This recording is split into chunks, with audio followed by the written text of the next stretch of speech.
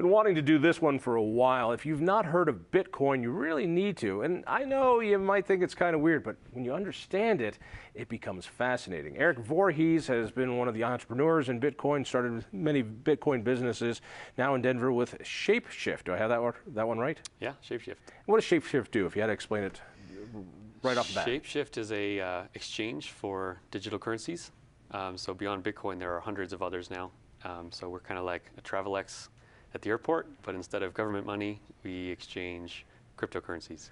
All right, so if you're into cryptocurrencies, this is a good way to do it. So let's do the thing about cryptocurrencies. Let's have this conversation like we're doing it for the very first time. The idea of the American dollar has always been cool. You have it and you feel like you got a dollar. And it used to be for a long time it was actually worth something. It was a silver certificate, or perhaps it was worth a certain amount of gold. So it was a note. It wasn't just a dollar, it was a note. You go over to the Federal Reserve and go, here's my 5 spot, I want my ounce of silver, and they give you, and so it was limited. That's no longer the case. And the American dollar, like most other currencies, just kind of float. They're not attached to anything, and so they can be inflated. You know, we have what, 3 times as many dollars floating around as we did 6 years ago. So it's a faith-based thing. Would that be a good way to put most dollars, most currencies? I think most people don't realize that. A lot of people in the U.S. don't realize that the dollar is not backed by metals anymore. A lot of people still think it is. They think that when you put your dollars in a bank, it sits in a bank vault, safely held until you pull it out again. They have no idea how that money is created, or that the U.S. dollar actually has only been in existence since 1971 when it was severed from gold. All right, so you know, we see the Deutschmark before World War II, and we see the inflation. We see the Zimbabwe dollar, and you know, people are using millions of them to get a loaf of bread. But we don't feel that way about the American dollar because we have the Federal Reserve. Their job is to make sure that it doesn't work, and it seems to work. But yeah, what is your concern about what we call fiat currencies? The Federal Reserve has been less irresponsible than many other governments around the world when it comes to printing of money, but they're really no different. I mean, these central banks are set up in order to give governments another way to fund themselves. They can raise money through taxes, they can raise money through debt, through bonds, but that isn't enough, right? So how do they make up the difference? Well, they print money, and if they do it slowly enough, people don't really understand what's going on. But sometimes, if they're in a lot of debt, they have to print quickly. And that's why you find governments in debt, and they just print themselves out of debt. Inflation happens, and it can be really ugly. And it can lead to world wars and all that other good stuff. But people want to buy and sell things, so they want to trade things of value. So we can use a gold coin, but breaking up a gold coin and giving you a fraction of it is a pain. Impractical. So we do it with dollars. Bitcoin is a digital currency. Explain it in the most simple terms. Well, first of all, dollars are a digital currency as well. 98% of all dollars are just digital account balances in banks. So the fact that Bitcoins are digital is not what makes them unique. What makes them unique is that, first of all, they have a limited number. There are only 21 million Bitcoins that can ever exist. And second of all, there's no central party that controls them. So they are not created by a bank, by a company. They are created through a software protocol in a decentralized manner around the world. So you say this so calmly because you deal with this, and it's done very well for you over the years in the companies you've started. But the 2 things you've just said are mammothly revolutionary. Yeah. The idea that there is a currency or that cannot be inflated. The way that this shared program works, there will only be these many. They cannot be inflated. Right. So it's much more like old dollars that were connected to coins, except there's not actually connected to anything physical, but that you couldn't inflate it. You couldn't get more of them just by printing it. They had to be limited. This is limited. So if a currency, ours anywhere around the world, goes crazy and goes Zimbabwe, and I've got $100 trillion Zimbabwe note. I bet you have a few of those yourself. Yep, or Venezuela right now. Venezuela right now. There will only be this many Bitcoins. And if you have one, you have one of 200 million. Yeah, 21 million. But 21 million. Yes, they are limited in supply, and that, along with their other attributes, makes them good as a means of exchange. So people are using them for that reason. And the other part of it is that you move them digitally. Now, I think people might have a hard time with that because they would think about this. Yeah. But kids today are there zapping money with. Well, and people had a hard time with email too, right? They would be used to writing letters to each other, and putting a stamp on the envelope and writing it out and going down to the street and putting it in a box, and 3 days later it shows up. That's kind of how people's money transfers work now. You have to go down to the bank, you fill out these forms, 3 days later it shows up in another bank somewhere. But why? Why can't money move as fast as information on the internet? Because it's all digital already. Bitcoin actually just lets you move money as easily as you can move email. Now you say money, but really you're talking about puka beads or stones or whatever you want to be money. In this case, it is a digital equation that you have, and you can split it up and you can send it back and forth almost free of charge. Yeah, Bitcoins are just ledger entries in a large shared ledger. So if I say that I will send one of my Bitcoins to you, the whole ledger around the world updates that I have one fewer and you have one more. And it's really as simple as that. I'm not actually passing you something, I'm just updating the ledger. Do you understand how dangerous this is to two different, very powerful entities? One, governments, because they want to be able to have their fiat currency and they control that. And two, financial institutions who they get their money by exchanging those dollars back and forth and lending them to you and taking them here and putting them over there. If we can do that without MasterCard and Visa, this could underpin everything. Yeah, Bitcoin will absolutely change how a lot of financial service companies work. It doesn't mean banks will go away. It just means that the services they offer will be different. Just as the internet changed a lot of traditional businesses, didn't make them go away necessarily. It just changed how they operated. It'll be the same with financial institutions.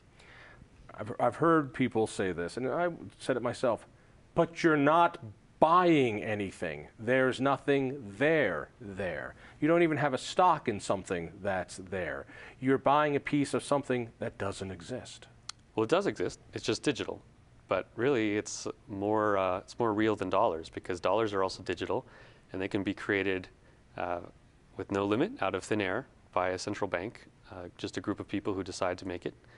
Bitcoin is much more real than that because it cannot be created out of thin air. There's a limited supply. So people shouldn't be scared that just because something is digital means it's not real. We use digital things all the time, and they're very real. We use email all the time, right? And it's not really there. An email message is a real thing, right? You actually communicate with the email message. With Bitcoin, you're actually sending value around. The fact that it's digital means it's new and interesting and fun to learn about. It doesn't mean it's not real. When you got involved in Bitcoin, what was a Bitcoin worth in US dollars? It was about $5 at the time. That was 2011. And today? About $380. And for a while, when people really got psyched about this, it peaked at about, what, $1,000, $1,100? Yeah, $1,100 back in December of 2013. So it's gone through 4 or 5 of these large sort of speculative bubble cycles. And each time people get very interested in it when it spikes, and then they get upset when it crashes. Why is it so volatile compared to? It's volatile because it's small. It's a small market right now. And it's either going to take over the world of finance or it's going to crash and go to zero. It's sort of a binary proposition. So why do you say that? Why will it either take over finance or just go away of Betamax recorders? Because it does things so differently that, in my opinion, so much better than normal money. It'll be adopted over time until it becomes the normal way that people transact value. But it is still an experiment. It could fail for any number of reasons. And so those two outcomes mean that if it looks like it's failing, people sell it. If it looks like it's gaining a lot of traction, people buy it. And over time, it's become more stable. Just like any asset over time, people start trusting it, and it becomes more stable than it used to be. Now, you've made a lot of money in Bitcoin. I've made a little bit. You've made a lot of it. All right, you're doing pretty well. You're bullish on this. Yeah, but I think it's important to treat Bitcoin differently. It can be thought of as an investment if you're going to speculate on it and hold it and ride the wave of volatility. But that's not how most people should think about it, right? How should I think about it?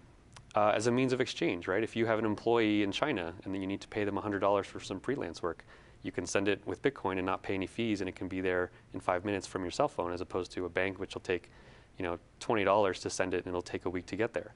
That's using it, but if the Chinese guy on the other end sells it right away, no one's holding the Bitcoin, so there's no volatility risk, but you've used it to move money across the world. You just said something that's huge, and I don't know if people get it. So Western Union, There are people who go get money, bring it to Western Union so that they can send it back to their family, maybe in Mexico, maybe in China, maybe someplace, and they pay a pretty substantial fee. They could do the same thing, but buy Bitcoin instantly or near instantly, send it over to wherever, and then that person changes it for drachma or whatever it is that they want. So this is a way to send money virtually, instantly, and almost for nothing.